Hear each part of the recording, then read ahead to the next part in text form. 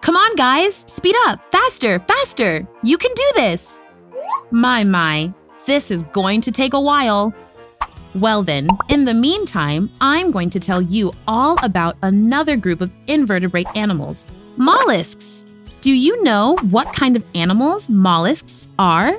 You don't? No problem. I'll explain it to you. Mollusks are very different from one another, but they also have a lot of things in common.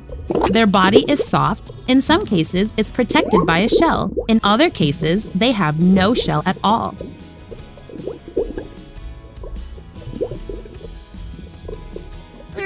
Mollusks are oviparous animals. This means they hatch from eggs. Mollusks are classified in 3 groups: gastropods, cephalopods, and bivalve. We, the gastropods, are mollusks, and we move thanks to our muscular foot. Did you know that our eyes are on our tentacles? Snails like me belong to the gastropods group. We, the bivalve mollusks, have a shell which closes tightly to protect us from predators. We live in the sea, and we are normally attached to rocks or sand. Clams like me belong to the bivalve mollusks group. We, the cephalopods, have no shell, but we have long tentacles. We only live in water. Squids like me belong to the cephalopods group.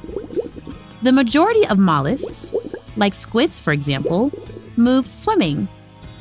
Although there are mollusks like marine limpets that live attached on rocks, or razor clams that live on the seabed under the sand. Did you know there are squids that are as high as a 5-story building? Amazing! Oh no, you're right where I left you. I think that this snail race wasn't a good idea. Well, I'll cheer them up more eagerly. Cheerio! Come on, guys, move along. Faster, faster! You can do this!